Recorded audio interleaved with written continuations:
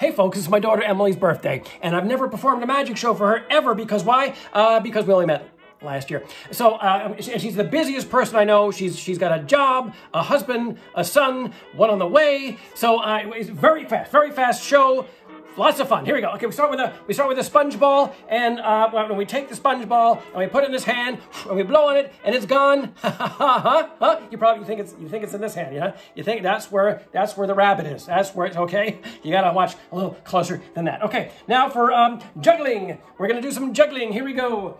Woo! Okay, the finale of the juggling is I'm gonna catch a ball on the back of my neck. Here we go, and woohoo!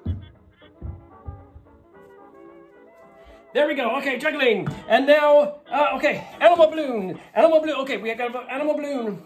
I'm going to blow up the balloon. Oh, you knew I was a clown when you got me, Emily. You knew that, right? You knew I was a clown. All right. We're gonna make an animal without blowing it up. Okay.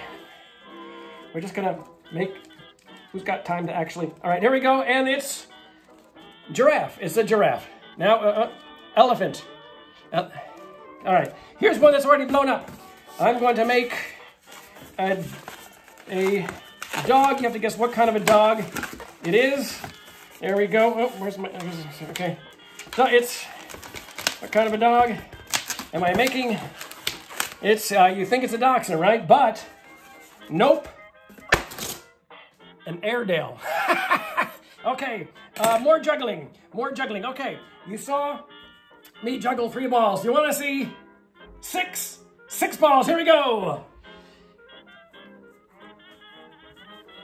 Thank you very much. Thank you. Is that it? Okay, one more trick. We've got a lovely red scarf. It's the shrinking scarf trick. Watch closely as it gets smaller, and it gets smaller, very, very teeny there. You can hardly see it, and we stuff it in the hand. Watch very closely now. Here we go, and oh, very teeny indeed. And we pop it in my mouth and watch.